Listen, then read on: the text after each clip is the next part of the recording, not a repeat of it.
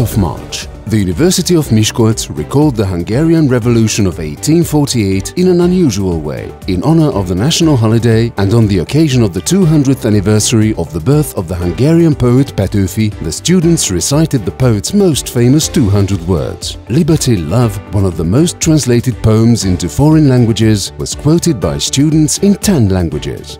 Skill and creativity.